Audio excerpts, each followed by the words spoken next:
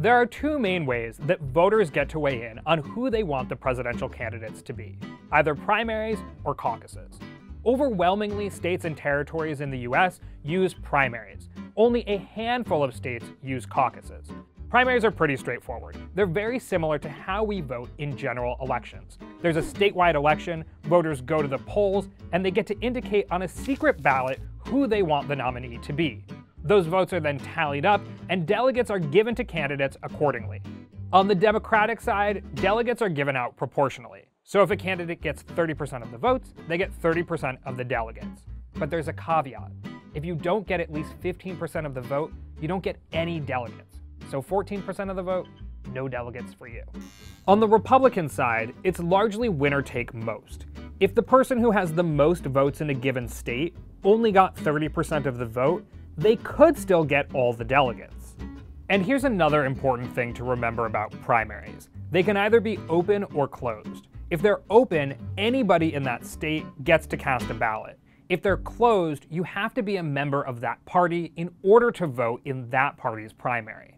Caucuses are a bit more complicated, and they're really nothing like the general election. They're basically like local party meetings that can take place in high school gymnasiums, for example, and they're only open to party members. Caucuses work differently in different states, but essentially there's a lot of haggling and debating and trying to convince other people to join your side. Let me give you an example of how this can play out. As I mentioned, in the Democratic primary, you have to get 15% of votes in order to win any delegates. In the caucuses, there are multiple rounds of voting. So if you don't have 15% support for your candidate in the first round of voting, you can try to convince supporters of other candidates to join your team in subsequent rounds of voting. Finally, after hours of wheeling and dealing on the caucus floor, a final vote is taken, and that's the vote that determines who gets delegates moving forward in the primary process. This may seem like a strange or old school way of doing things, and in fact, it is. Most states used to use caucuses, but now most states use primaries.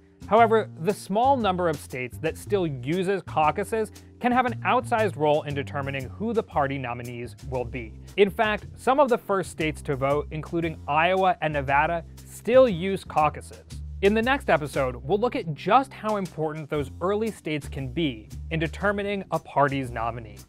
If you like this video, make sure to subscribe to 538 on YouTube and also check out the 538 Politics podcast, where we're taking a deep dive into how the primary system works in the US.